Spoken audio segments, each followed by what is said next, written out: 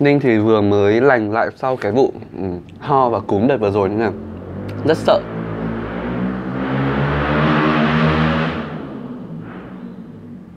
Dùng hết cả người. Xin chào, các bạn đang quay trở lại với channel Ninh Tito. Ngày hôm nay thì Ninh đã hết ốm rồi và nói chung là vị giác của Ninh đã rất trở lại bình thường để có thể thử cho các bạn đồ ăn. Và như các bạn đang thấy ở trên bàn có rất nhiều và Ninh chỉ gọi ở một quán thôi. Quán Mbox Ship đồ ăn nhanh. Thì quán này nằm ở phố Bạch Mai và các bạn biết không, Ninh gọi từ 11 giờ và bây giờ đã là 12 rưỡi rồi Ninh mới có đồ ăn, tức là cũng khá là lâu để có được cái đống này. Và Ninh sẽ giới thiệu cho các bạn xem ngày hôm nay chúng ta ăn cái gì nhá. Đầu tiên thì chúng ta sẽ có một cái khay rất bự. Đây là một combo 330, bao gồm có gà chiên này, đây là khoai tây chiên, đây là khoai tây sốt ngọt hay đây là khoai tây cái gì không biết nữa. Đây là khoai gà, đây là gà và đây là 4 chiếc burger. Cái phần này dành cho 4 đến 6 người ăn thì Ninh không biết là ăn có đủ no không, nhưng mà nhìn thấy nó khá là nhiều. Bên này thì chúng ta sẽ có một đĩa sườn nướng sốt chua ngọt phủ phô mai. Ui, rất là nhiều phô mai ở trên này, nhưng mà lúc mà Ninh đổ ra đĩa thì nó đã bị che bớt cái phô mai đi rồi. Đây là một cái bát tương cà. Ninh không hiểu sao tương cà cho thế này thì chắc là chúng ta sẽ ăn trong 1 năm trời mất. Phía bên này thì chúng ta sẽ có một cái bát mì tương đen xào tốc. Wow, ngon chưa các bạn ơi. Và cuối cùng thì chúng ta có một đĩa salad. Cái phần salad này thì nó sẽ đi kèm với cả các cái phần ăn trong đây, chúng ta không phải gọi thêm. Cái này thì là một cái ly nước Coca mà Ninh tự sắm ở nhà. Có đá cho nó mát. Và đây chính là bữa ăn của chúng ta ngày hôm nay. Hy vọng là ngày hôm nay thì chúng ta sẽ có một bữa ăn thật là no nê và nhiều khoảnh khắc thú vị. Còn bây giờ thì các bạn đừng quên like, share và subscribe kênh YouTube của Việt Nam, kênh YouTube của Ninh nhé các bạn. Like, share và subscribe nhé. Nào chàng trai của Việt Nam, nào cô gái của Việt Nam. Like, share và subscribe.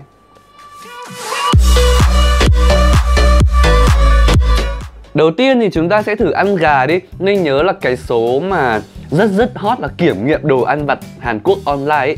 Số đính hot kinh khủng, bây giờ đang nằm trong top những cái clip, phải đến 5-6 cái clip, hơn 1 triệu view của Ninh rồi cơ.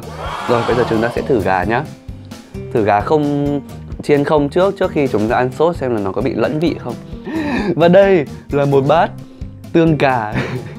Mời các bạn nhá. Wow.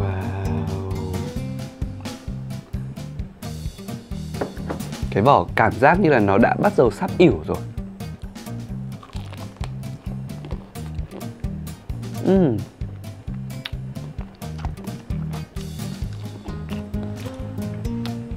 Nhưng phải lấy một cái đĩa để xương các bạn ạ. Chưa cảm được lắm, phải ăn thêm miếng nữa. Gà này có xương nhé các bạn.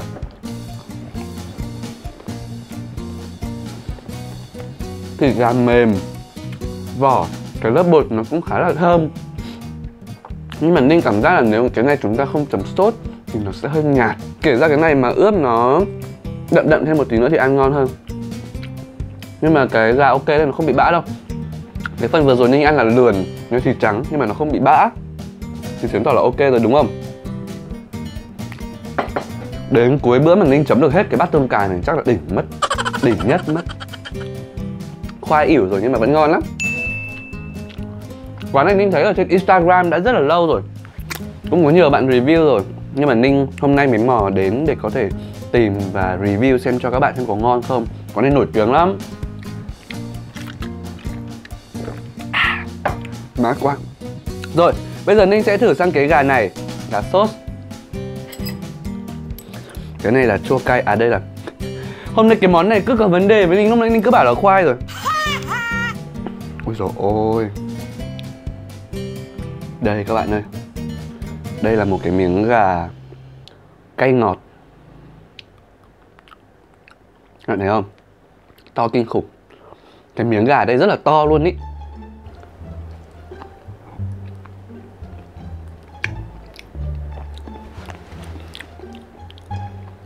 Ngậy quá. Cái lớp bột chiên gà lên xong rồi phủ sốt thì cái lớp bột tự dưng nó bị hơi gọi là hơi nhão, hơi ỉu đi một tí rồi. Và Ninh cắn đúng vào một cái miếng nó nhiều mỡ quá. Đáng nhẽ ra ấy, mấy cái này mà làm gà không xương thì sẽ tiện ăn hơn ý. Nhưng mà ngon, ngon. Sốt này hơi chua quá. Cái là sốt này, à chắc là nhiều tương cà. Ở đây như kiểu là đại gia tương cà hay sao ấy. Cái này cũng cảm giác rất là nhiều tương cà. Cái này cũng, nó là một bát tương cà. Ngứa quá. Hơi cay cay một tí là Ninh lại bắt đầu ngứa hết cả người, ngứa đầu các bạn ạ. Rồi bây giờ Ninh sẽ ăn thử xem cái hamburger. Ninh sẽ cho các bạn xem ở trong một cái burger này có cái gì nhá. Đây như kiểu burger gà luôn. Đó. Ui dồi. Đó là một miếng xà lách với cả là mấy miếng gà. Đây là một miếng gà lườn hay sao ấy. Rồi ở trong có cả mayonnaise nữa. Ninh sẽ phải cho thêm một ít tương cà vào trong này. Ninh chỉ thích ăn tương cà thôi các bạn ạ. Mặc dù ấy, ăn ketchup nhiều cảm giác nó cũng không tốt đâu. Mời các bạn nhá.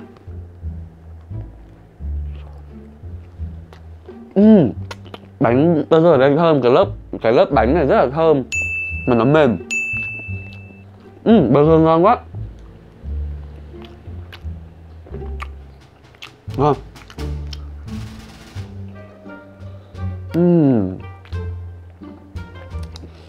Nhưng cái quán hot, không tự nhiên mà nó hot đúng không các bạn? Được á. Nhưng mà Ninh mà ăn hết cái burger này Ninh sẽ không thử được hết tất cả đồ ăn mất. Ninh ăn ít lắm. Giờ này Ninh ăn ít lắm các bạn ạ. Không ăn nhiều. Không ăn nhiều. Cảm giác cái rau ở đây cũng rất là tươi nữa. Cái rau xà lách này. Ninh sẽ thử sang ăn sang cái sườn. Trời ơi. Ui các bạn nhìn này. Đây là một cái miếng sườn này. Mình Ninh quay cái mặt này lại cho các bạn xem. Đây là một miếng sườn ở cái quán này. Cái phô mai nó đã bị ẩn mình ở phía trong cái lớp sốt rồi. Món này đẫm sốt thật đấy. Các bạn có đói chưa? Trên đây các bạn ăn gì đấy? Trên đây Ninh ăn nhiều món quá. Các bạn ăn cùng với Ninh nhá.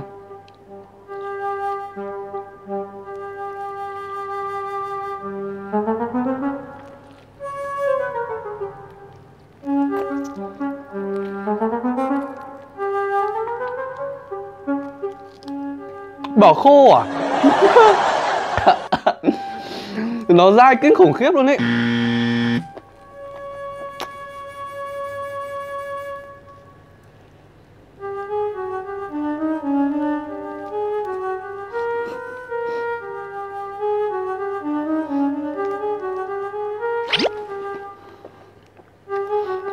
Bỏ khô rồi. Dai quá. Lần đầu tiên Ninh ăn sườn mà Ninh này nó dai kinh khủng khiếp ạ. Nhưng mà cái vị thì ngon. Đúng kiểu vị bò ấy.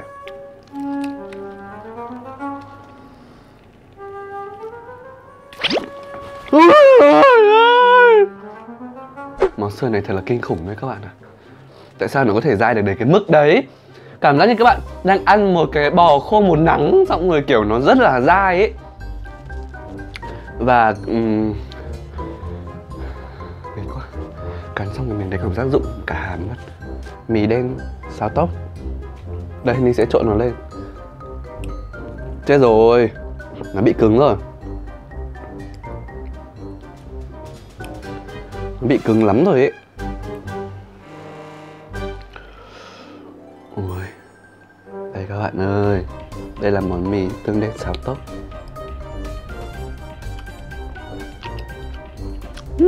Vị mì đen đấy ngon đấy. Wow. Mời các bạn nhá.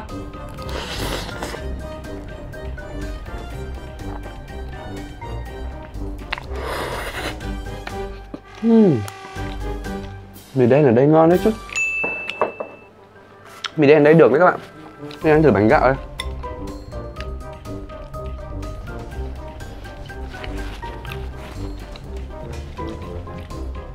Cũng được nhưng mà bánh gạo đấy hơi mỏi mồm. Cái cục bột này nó hơi mỏi mồm. Ôi mì đen ngon quá.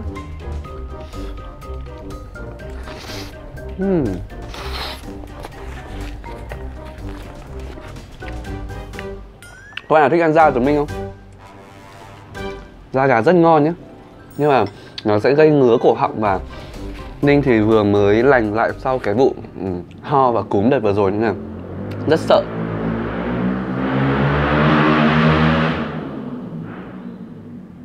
Dùng hết cả người. Đùa chứ, Ninh rất ghét ai đi phân khối lớn xong rồi đi trong ngõ rồi vít ga lên bực cả mình. Bực cả mình, không phải chịu nào. Giòn quá. Tổng quan đây là được đấy. Không được, không được. Cái món này nhưng phải thử lại một miếng khác xem thế nào.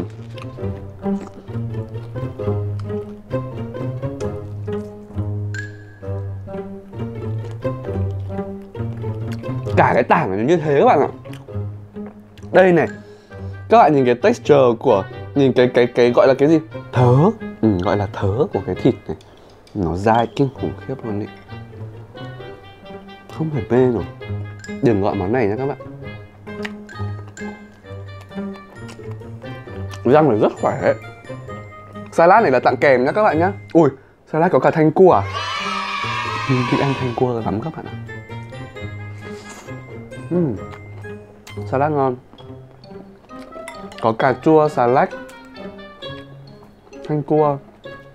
Nhưng mà miếng thanh cua nhỏ quá, ăn chẳng bỏ. Ninh đã vừa thử qua cho các bạn đồ ăn ở đây rồi đấy. Các bạn thấy sao? Các bạn có được ăn đâu mà thấy. Để mình ăn tiếp cho các bạn xem nhé. Trên này các bạn ăn gì thì nhớ là ăn cùng với Ninh. Và để Ninh trò chuyện với các bạn nhé. Hôm nay là trưa thứ 5 và hy vọng là thứ 7 các bạn cũng sẽ ngồi trước màn hình để xem Ninh làm một cái gì đấy. Ninh không biết tuần này Ninh làm cái gì nữa. Cái mì tôm này ngon, cái sợi ngon đấy các bạn ạ. Nhưng mà hơi đặc, không phải. Hoặc là tại vì đi đường, quán này đi lâu quá đấy. Từ Bạch Mai lên đây làm gì mà tận hơn 1 tiếng rưỡi đồng hồ. Hoặc là tại vì quán đông quá.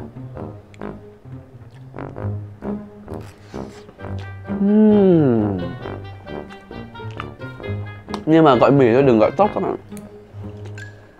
Tóc đấy hơi bứ. Ui, mì đen ngon thật đấy. Ăn cái gì với mì đen hợp ta?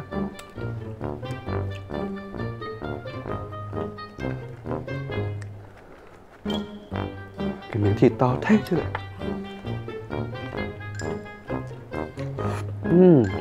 Cái này lúc mà nó nguội rồi thì cái lớp vỏ ấy nó bị ỉu ấy.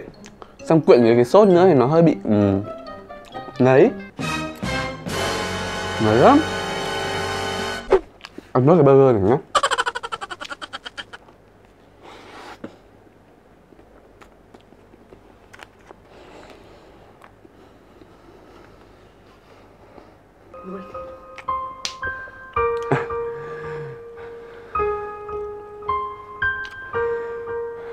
Khó thở quá.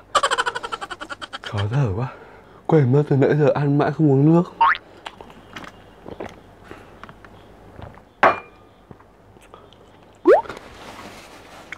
Cảm ơn các bạn đã theo dõi clip ngày hôm nay. Và ngày hôm nay thì Ninh đã review cho các bạn quán Mbox Ship đồ ăn nhanh. Quán này bắt đầu mở order từ 9 giờ sáng. Nên là các bạn hãy order từ 10 giờ để đến tầm 11 rưỡi là các bạn có đồ ăn rồi. Chứ nếu mà các bạn đợi đến 11 giờ xong mới order như Ninh thì 12 rưỡi 1 giờ các bạn mới có đồ ăn thì như thế rất là lâu. Cảm ơn các bạn đã theo dõi clip ngày hôm nay. Và đừng quên like, share và subscribe kênh YouTube của Ninh. Cũng như là follow Ninh trên Instagram Ninh Eating, cũng như là Facebook Ninh Eating. Và bây giờ thì mời quay phim, chúng ta sẽ cùng liên hoan.